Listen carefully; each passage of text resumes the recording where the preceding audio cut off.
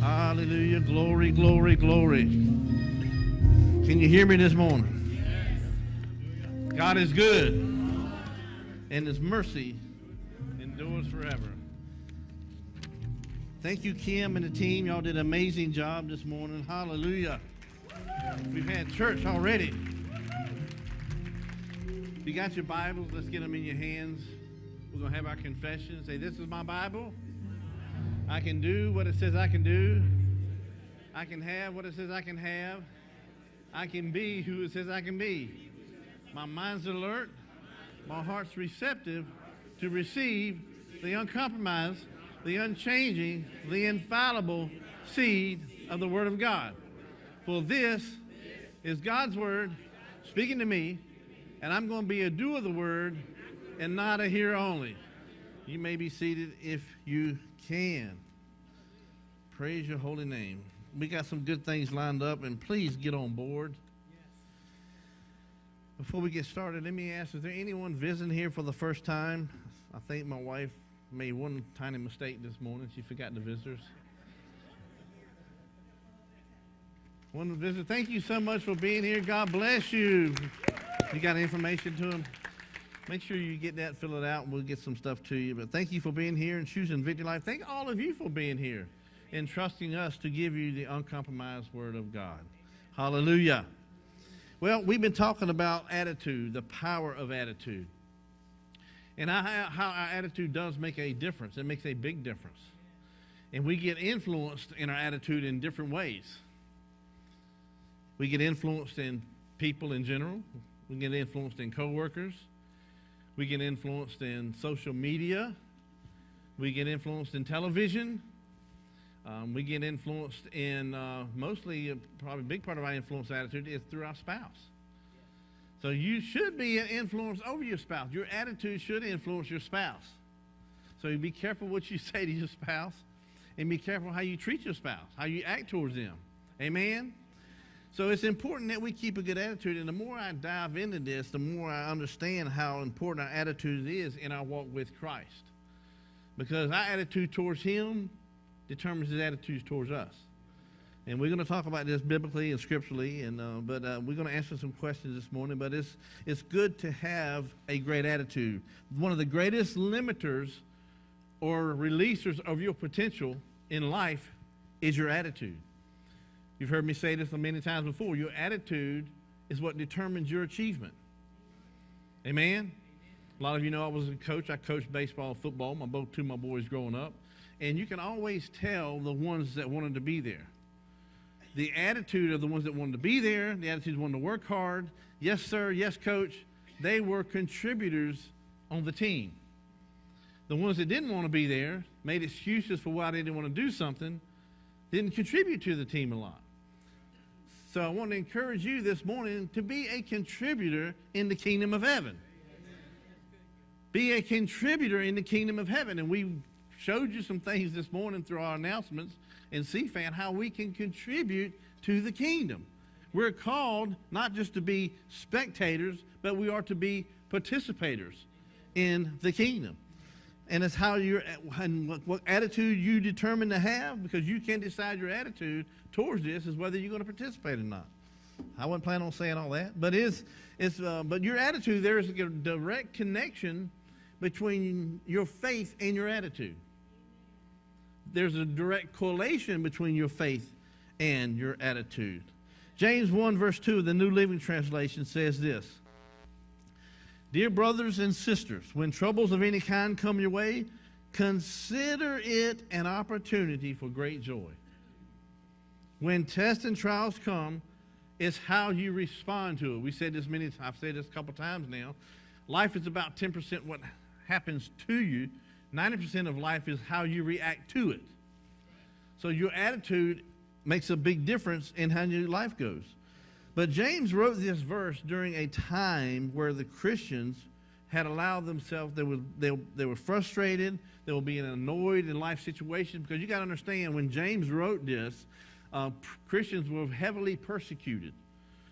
Many Christians were being killed, murdered. They were being locked up in prison just because of their faith in Christ. You know, we think, oh, things are getting bad now. But back then, you were getting killed for your faith. You were getting locked up for your faith. Many people were scared. They was leaving their homes because they was afraid. A lot of them didn't have a lot of food to eat. They was hungry. But I'm telling you, their attitude made all the difference. And that's why James was saying, this is what you want to do. Consider it an opportunity for great joy. You know, a lot of us watch television a lot, and some of us watch more than we should. But the news, if you keep an eye on the news, it's going to keep you discouraged. It's going to keep you in a negative mindset. A negative mindset ends up being a bad attitude. What I'm trying to say is, don't look at things that are happening in the world and then complain about it. A lot of people do that. They want to watch TV, they watch Fox, they watch CNN, they want to see what's going on, and then they want to complain about it. That keeps you in the wrong mindset. Look at the good side. You know, that's being a pessimist. An optimist is looking to see what the good part of life is. No, well, the good thing about life is revival is coming. And revival has already started. The Bible says, I'm going to pour out my spirit on all flesh. Jesus said, at the end times, I'm pouring out my spirit on all flesh. So we win in the end. So don't get discouraged about how things are looking in the natural.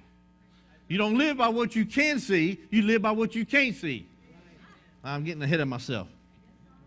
Hallelujah. But we have the tendencies, even though we're not persecuted the way maybe they were back then, we still go through tests and trials. We still get times that or opportunities that we can get discouraged. People get on our nerves. Don't they get on our nerves? Co-workers can get on our nerves. Friends can get on. Family can get on your nerves. We know that. So but we have to maintain the right attitude even when those times happen. Are you with me? Your finances don't always support you, and your health seems to fail you sometimes. But your attitude is your choice. Thank God for Pam and Cynthia this morning. They're here today, and they lost a young man that really is gone too soon. That's a good way to say it. They're Cynthia's grandson and Pam's nephew, a young man. There's no reason for him to be out of this world or taken out at this age. But you know what? It's an opportunity for them to experience joy during this situation. What the devil meant for bad, God can turn it around for good. We pray that souls will be changed, lives will be changed, souls will be saved during this ordeal while this young man is not with us today. Amen. And a lot of times you heard me say, you ain't going to understand everything. And this is one of those things that you don't understand why things happen in life. God didn't have anything to do with taking him on, but he's gone now. But you don't focus on why or how this happened. You trust God no matter what. Are you with me? I say you trust God no matter what. Hallelujah. But your attitude is your choice. Whatever circumstance I face, it does not have the power to dictate my attitude. It doesn't have the power to dictate my attitude. William James, an American psychologist, he said it this way: the greatest discovery of my generation is that human beings can alter their lives by altering their attitudes. Amen? So you can alter your life by altering your attitude. Attitude defined, I like this, one of the definitions of attitude is a mental state relative to what we believe, and it affects our entire lives. You see the simplicity or the similarity between faith and attitude? We express our attitude in words and actions the same way we express faith. Faith is expressed through our words and our actions. So is attitude. You express your attitude through your words and your actions. But the difference between optimists and pessimists, optimists tend to see obstacles as opportunities. Optimists who expect good things to happen will take action that leads to good things happening to them. Optimists are like magnetics. They attract good things. When you look for good things to happen to you and you expect good things to happen to you, guess what? Good things will happen to you. But it's the same thing with your negative mindset. If you have a bad attitude and you're pessimist, you always seem to see the negative and the bad in life or the bad in your situation. You pick out what's wrong. A lot of times it attracts things that go wrong in your life. So we have to make sure that as children of God, we should have the most optimistic attitude there is. Amen? John Ron says, attitude is greatly shaped by influence and association. So your attitude is influenced by people you hang out with. So you got to be careful who you choose to hang out with. Somebody look to your neighbor and say, are you okay? Miss you up there this morning. I didn't see you on stage. Hallelujah. You was up there? Oh, okay. Y'all sounded good this morning. I know that. Didn't the band do a wonderful job this morning? Hallelujah. Yeah, we were excited about our singers and band. They usher in the anointing of the Holy Spirit. Man, it was here early this morning worshiping God, and I'll tell you, it makes a big difference, don't it? Hallelujah. But your attitude are greatly influenced by association. Who you hang out with, that makes a big difference. You can choose to hang out with people that's going to be discouraging, that's going to be not challenging, but I choose to hang out with people that's going to motivate me, that's going to encourage me. I don't like hanging around negative folk. I don't like hanging around people that's always sad and complaining about something that's going on with them. You know, I got family members that always got something going on. They always got something going on. And, you know, I like to hang around people that's going places and that are upbeat and positive about life. There's a simple scripture in Proverbs 13:20 says that whoever, everybody say whoever walks with the wise becomes wise, but the companion of fools will suffer harm. It makes a difference who our companions are. According to Scripture, good companions are those who have wisdom. When we choose to associate ourselves with wise men and women, guess what? We become wise. It rubs off on us. Amen. I like how the Passion Translation says it this way. If you want to grow in wisdom, spend time with the wise. If you walk with the wicked, you'll eventually become just like them. Hallelujah. I said hallelujah. Glory. Charles Swindoll wrote a wonderful paragraph about attitude in his book. And his book was called Strengthening Your Grip. And it says this: the longer I live, the more I realize the impact of attitude on life. Attitude to me is more important than facts. It is more important than the past. It is more important than education. It is important than money. It is more important than circumstances, than failures, than successes. It's more important than what other people think or what other people say or do. It is more important than appearances, giftedness, or skill. It will make or break a company, a church, or a home. The remarkable thing is we have a choice every day regarding the attitude we will embrace for that day. We cannot change our past. We cannot change the fact that people will act in a certain way. And you've heard me say this more than once. I live by a motto: you have no control over. Don't worry about things you have no control over. Are you with me? Don't worry about things you have no control over. But we really do have a choice about our attitude. Our attitude determines, or let me say this, our attitude can influence us or it can hinder us through our walk with Christ. I proved this to you. The children of Israel, when they was led out of the wilderness of Israel, many miracles will happen. God fed them. He took care of their needs. But they still were complainers. They still wanted to go back to the slave aspect. They didn't want to be around the wilderness. They didn't want to go to they didn't act like they wanted to go to the promised land. They had bad attitudes. They kept complaining, everything Moses was doing. They complained about it. Why is this happening? Why? I'm tired of manna. I'm tired of quail. I want something different. They always complained about it. Now, God had promised them the promised land. He promised them the land of milk and honey. He promised them that. But guess what? That generation didn't never see the promised land because of their attitude. I'm going to let that sink in for a minute. It was because of their attitude is the reason that generation didn't see the promised land. So their attitude, what I'm trying to say is, their attitude changed the promise of God. In other words, God changed his mind based on their attitude. That's pretty powerful, isn't it? Are you with me this morning? I'm not going to tell you the story. I did a couple stories Wednesday night about the difference between attitude. Had two people, I'll just paraphrase it. Had two people come to church. One came to church and was critical to pick out everything he didn't like. The pastor said something he had a slip of the tongue. He didn't like that. He didn't like some of the songs that were being sung. He snuck out the side door during communion. He said, why do I bother to come? I didn't even like service. The same church service, a different guy come to the same service, and he started picking out things that he liked about the service. He started picking out a man holding his kid, hugging his children, taking them to the children's church. He started liking the songs that were being sung. The pastor preached a sermon that was right on time, that he was dealing with something in his life. And he said, man, it's good to come to the house of God and see the presence of the Lord. So it's your attitude this morning that you're going to be receptive or not. You can be the same way. You can be critical of the service this morning, or you can receive what God has for you to receive this morning. In other words, cultivate an attitude of optimism. Cultivate. What does that mean? Cultivate, a couple definitions, means try to acquire or develop. When you cultivate something, you work to make it better.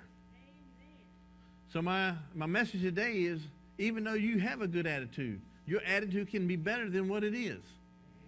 Ask your spouse that. Can my attitude be better than what it is? Some of you are so mad with each other you didn't even look at them. You better change your attitude. I'm telling you, you want to change your marriage, you better change your attitude. Hallelujah. But anticipate the best outcome. Amen. You know, life is short. Man, I was thinking when they were doing announcements, oh my goodness, we're almost 6 months into 2023. Almost camp meetings right up almost top of us. I mean, we scheduled church at the beach. I think it was last year, wasn't it? We started first talking about it. And now it's coming up on us, you know. I'm like, wow, times are quick, times are changing. But life is short. No matter how long you live, life is short. So I'm going to live the best that I can live for Jesus Christ. Amen. 2 Corinthians chapter 4. Let's go to verses 8 and 9. You want to talk about a man that had a positive attitude. Paul was a man that had a positive attitude. And we can learn a lot from Paul's examples in his life. 2 Corinthians chapter 4, verse 8 and 9. Paul said, we are hard pressed on every side, yet not crushed. We are perplexed, but not in despair. Persecuted, but not forsaken. Struck down, but not destroyed. In other words, Paul had an answer for everything. He had a positive answer for everything. Paul spent 7.5 years of his life in bars, in prison, behind bars. He was locked up for 7.5 years of his life, but just because he was a man of God, because he preached the gospel, he got locked up for that. But it didn't discourage him from doing what God had called him to do. Amen. So it says here that we are hard pressed on every side. Paul was hard pressed, and he knew what hard pressed meant. Hard pressed meant having difficulties doing something, and also means closely pursued, which is related to the idea of being hunted. And I researched this, and I found out, and I had forgotten, I had read it before, but Paul was actually at one time a hunted man. People wanted to kill Paul. Let's go to Acts chapter 23.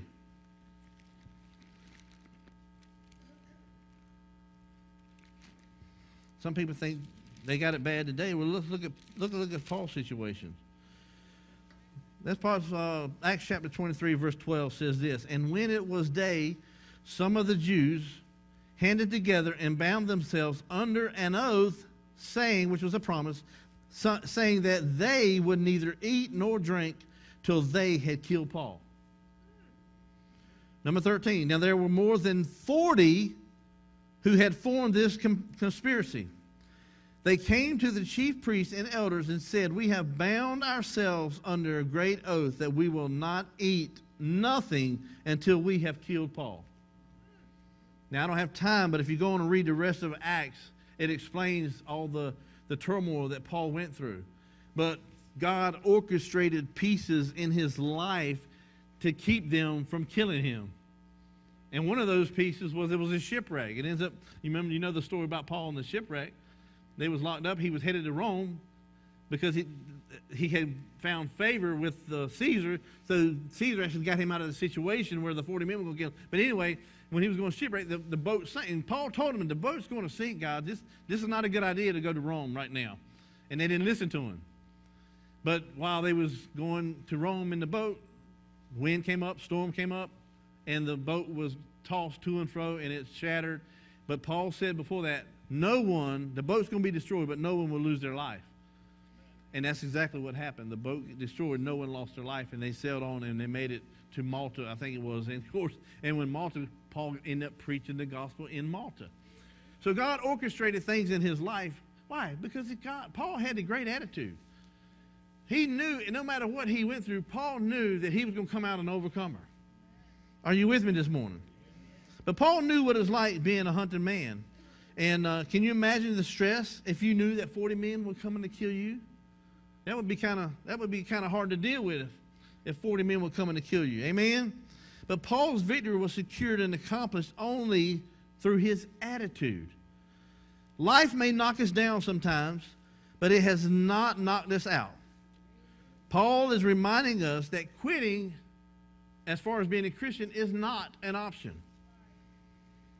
for the people of God, regardless of what is thrown at us. No matter what you're going through, no matter what Satan throws at you, no matter what life throws at you, you are not going to quit. You're not going to get knocked out. You may get knocked down, but you can get right back up. I say you may get knocked down, but you can get right back up. Jesus reminds us in John 16:33, Jesus reminds us that in this world we will have trouble, but be of good cheer. Be of good cheer. I have overcome the world. Amen? I said, I have overcome the world. Hallelujah. I said, hallelujah. I said, hallelujah. Glory. Everybody say, something good is about to happen. Hallelujah. That's the mindset you got to stay on. Something good is about to happen. No matter what comes your way, you got to say, well, something good is about to happen. Hallelujah. Philippians 2:14 and 15 says, do all things without complaining and disputing, that you may become blameless and harmless children of God without fault in the midst of a crooked and perverse generation. We are living now in the midst of a crooked and perverse generation, and I know you already know that. So we should let our light shine. Amen? That means to let our light shine is we don't complain about things that are happening. It's a natural response to see negative news on TV and complain about it. Are y'all with me this morning? But the word says don't complain about it. Just pray. There's an opportunity to pray. We've got plenty to pray about in this society this day and time. So be children of God, be a good people with a good attitude, and pray about things. Amen? But people that complain live by what they can see. That's what the world does. They live by what they can see. They live by how they feel. They live by what they want to do when they want to do it. But we Christians, we live by faith. And faith is something you can't see in the natural. The Bible says walk by faith and not by sight. So live by what you can't see. Live by faith. Don't live by sight. That's the difference between the world and us. But we are going to let our attitude affect the world in these last days. The more we respond and make choices by faith, the more it will become natural for you. This is the only way our faith is perfected and grows to become proven faith that is more precious than gold. 1 Peter chapter 1, verse 6 and 7 says this. In this you greatly rejoice. In what? In your tests and your trials. You greatly rejoice. Now for a little while, if need be, you have been grieved by various trials, that the genuineness of your faith, being much more precious than gold that perishes, though it is tested by fire, may be found to praise, honor, and glory at the revelation of Jesus Christ. Now, how is gold refined? It is refined by fire. And the final phase of production involves removing impurities that remain after the smelting process. The gold is liquefied in a furnace Borax and soda ash are added to the molten metal, which separates the pure gold from other precious and less precious metals. This is the point. The same way the genuineness of our faith is refined by tests and trials. The same way gold goes through a process and it comes out pure gold is the same way the genuineness of our faith is refined by tests and trials. It is the testing that proves the value of the product. Are you with me? It is the testing that proves the value of the product. So the strength and value of your faith is proven by the tests and trials you go through. That's what the scripture says, right? The strength and value of your faith is proven by the tests and trials you go through. I remember back in the old days when Mom and Dad, they were young in faith. They were real young, and they got a hold of faith, but they were young in it. And they thought everything that happened to me, God was trying to show them something. That's true. I hadn't preached that in a while, but they did. I was kind of a wild child. I was kind of a daredevil, Evel Knievel. I wasn't afraid of anything. And so I got hurt a lot. I had to go to the hospital a lot. I had to get stitches a lot. I mean, you wouldn't think this face had a lot of stitches, but I had a lot of stitches growing up. But they would pray and say, "What in the world, God? What are you trying to show?" They would think, and that was just ignorance going to see. You know, that's not true. That's not the way God works. God doesn't work through that. But anyway, I thought it was kind of interesting. But anyway, there was a lot of times they had to pray about how I ended up getting hurt, and there was a lot of. I'll tell you, one of the things is my mama she was practicing singing the gospel, singing halos. She used to be in a singing group. Some of you know that.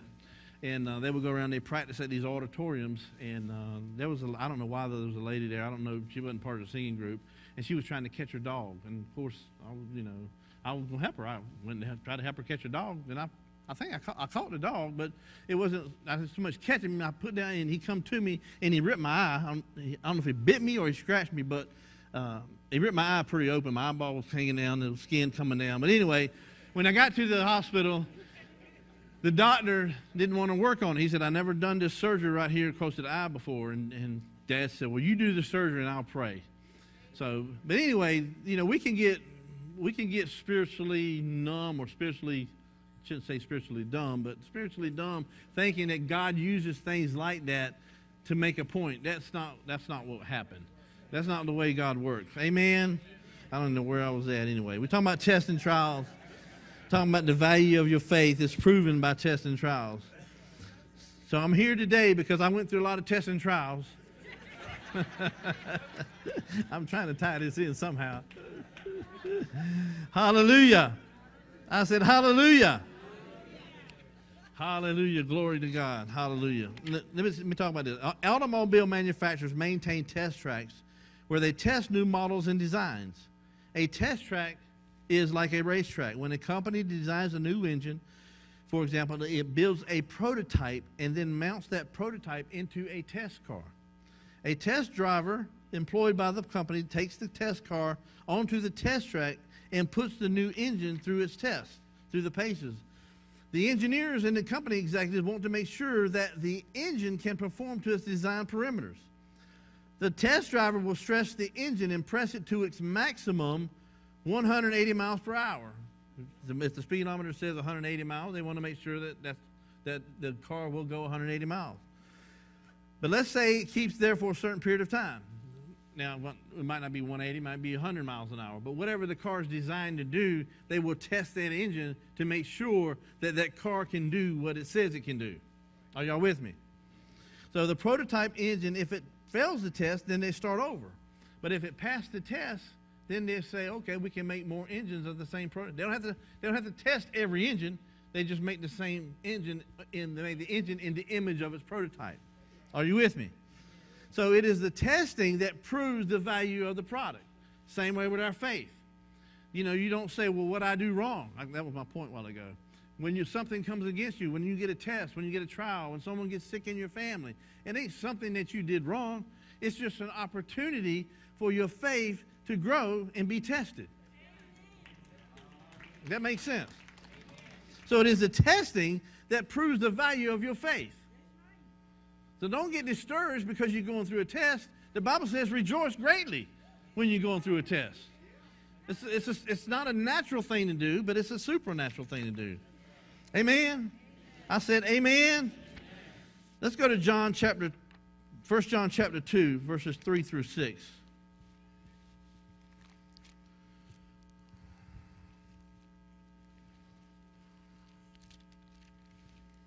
1 John chapter 2, verses 3 through 6. Now, by this we know that we know him. Who is him? Jesus. If we keep his commandments, by this we know that we know him if we keep his commandments. He who says, I know him, and does not keep his commandments is a what? And the truth is not in him. Hallelujah. But whoever keeps his word truly, the love of God is perfected in him. By this we know that we are in him. He who says he abides in him ought himself also to walk just as he walked. The evidence of someone knowing God and truly fellowshipping with God is the ones that keep his commandments. You know what Scripture says? There's a big difference between knowing about Christ and knowing Christ. Are y'all with me this morning? You can know about people, but it's a difference in knowing you know about a lot of, popular athletes, businessmen, senators, presidents, vice presidents. You know about them, but you don't know them. See, a lot of people are confused, not Victory Life people. A lot of people are confused because they know about Christ, that they're saved and they go into heaven because they know about Christ. But you got to know Christ. Just knowing about Christ will never get you to heaven. But when you know Christ, you will trust in him. And when you trust in him, you will abide in him and keep his commandments and walk just as he walked. Hallelujah. Now, we're not called to imitate the way Jesus walked on water. That'd be nice, though, wouldn't it? We're called to walk as he walked on this earth. Listen to this. The spiritual power and authority that flowed out of Jesus came from a faithful, righteous, and disciplined life of fellowship with his Father. I'm going to say that again. Make sure you get it. The spiritual power and authority that God walked in, that Jesus walked in, it flowed out of Jesus. It came from a faithful, righteous, and disciplined life of fellowship with the Father.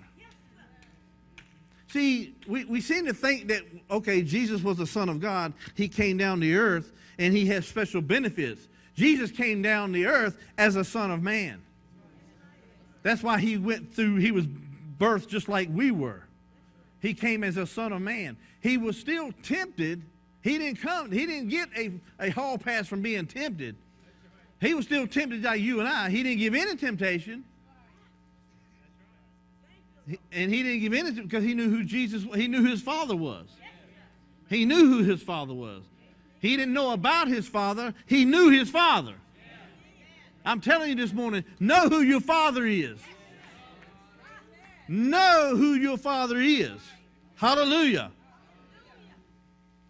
In order to do this, in order to have the same power and authority, we have to have the same mindset of Christ.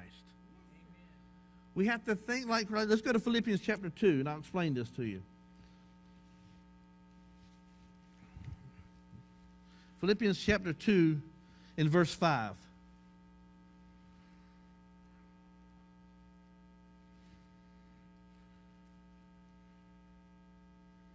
Let this mind be in you, which was also in Christ Jesus.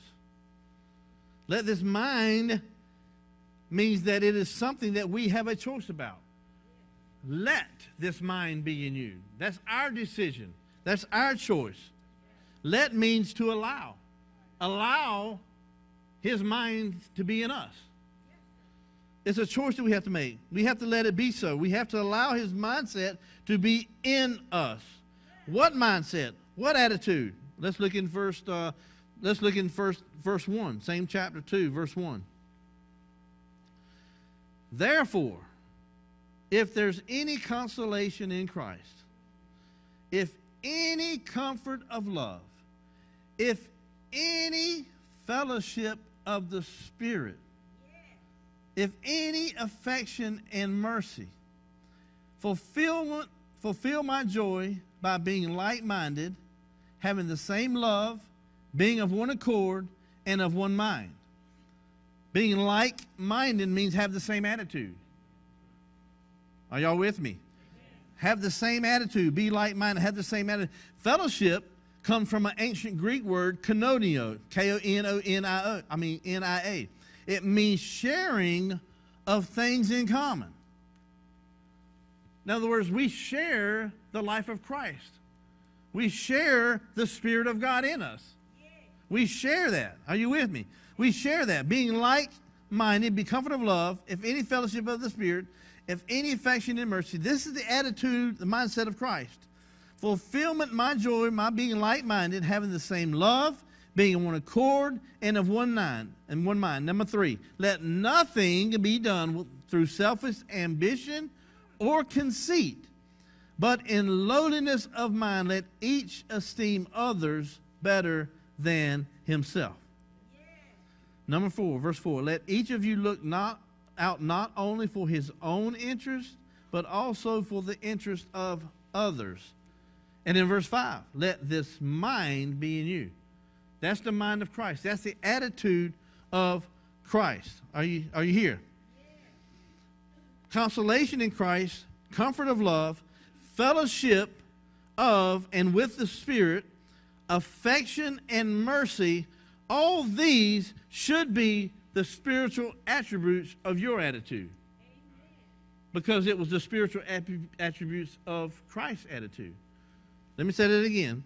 Comfort of love, fellowship of the Spirit, affection and mercy, love, all of these should be the spiritual attributes of your attitude. Hallelujah. I said hallelujah.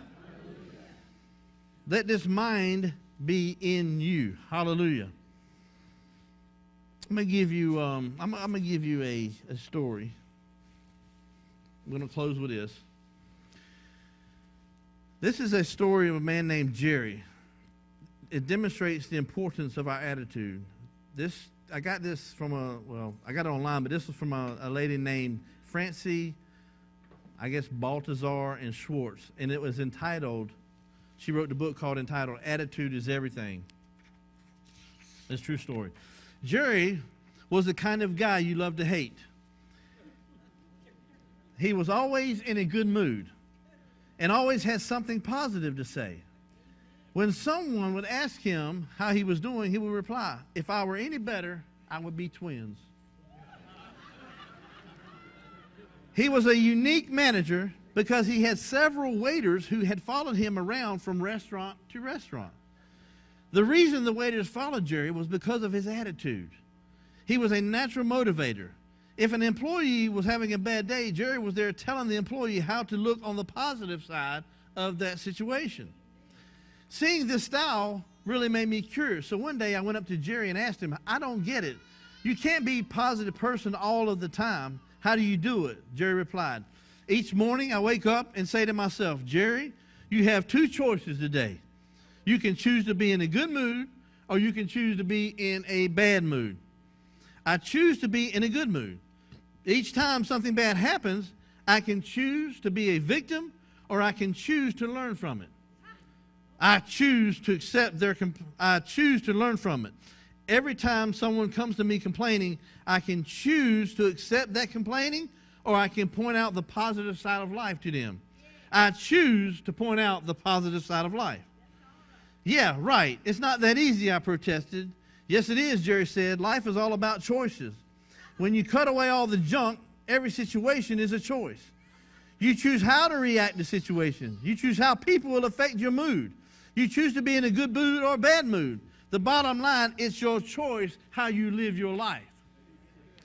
I reflected on what Jerry said. Soon thereafter, I left the restaurant industry to start my own business. We lost touch, but I often thought about him when I made a choice about life instead of reacting to it. Several years later, I heard that Jerry did something you're never supposed to do in a restaurant business. He left the back door open one morning and was held up at gunpoint by 3 armed robbers. While trying to open the safe, his hand shaking from nervousness slipped off the combination. The robbers panicked and shot him. Luckily, Jerry was found relatively quickly and rushed to the local trauma center. After 18 hours of surgery and weeks of intensive care, Jerry was released from the hospital with fragments of the bullet still in his body. I saw Jerry about 6 months after the accident. When I asked him how he was doing, he replied, "If I was any better, I'd be twins." He said, that's not the end of the story.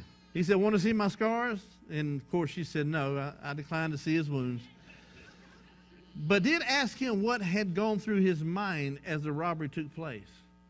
He said, the first thing that went through my mind was that I shouldn't have left the door open. And then as I lay on the floor, I remembered that I had 2 choices. I could choose to live or I could choose to die. He said, I chose to live. Weren't you scared? Did you lose consciousness? Jerry continued, the paramedics were great. They kept telling me I was going to be fine. But when they wheeled me into the emergency room, I saw the expressions on the faces of the doctors and nurses. I got really scared, to be honest. In their eyes, I read, he is a dead man. I knew I needed to take action. What did you do? He asked. He said, well, there was a big burly nurse shouting questions at me. She asked if I was allergic to anything. And he said, yes. I said, yes, he replied. The doctors and nurses stopped working as they waited for my reply. I took a deep breath and yelled, bullets. Over their laughter, I told them I am choosing to live. Operate on me as if I'm alive and not dead. Hallelujah. Jerry lived thanks to the skill of his doctors, but also because of his amazing attitude. I learned from him that every day we have the choice to live fully. After all, attitude is everything. Amen. Let's all stand this morning. Hallelujah. Now, it's easy to have a good attitude in church. All y'all did real good this morning. So you got no excuses this afternoon when you got a chance to somebody get on your nerves. I shouldn't say that. Keep a good attitude. Monday, Tuesday, Wednesday, Thursday, Friday, Saturday. Amen. Hallelujah.